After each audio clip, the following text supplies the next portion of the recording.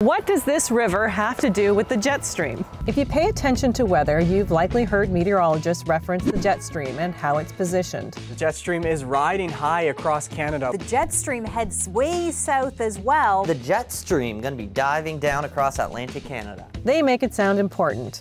That's because it is.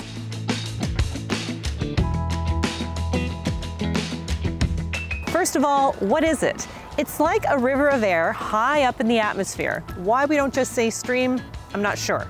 But river seems to paint a better picture. We could also use the term highway, but I'm not sure we need this many analogies. The jet stream is located between 8 and 14 kilometers up, and it's a big player in how storms show up at our door.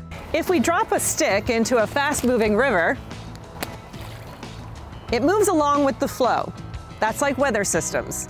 They move along the jet stream across the country, and that's how you can get an Alberta Clipper in Ontario. The jet stream is also great for pilots who want to get to their destination sooner rather than later. Hop on the jet stream and knock a half hour off your travel time.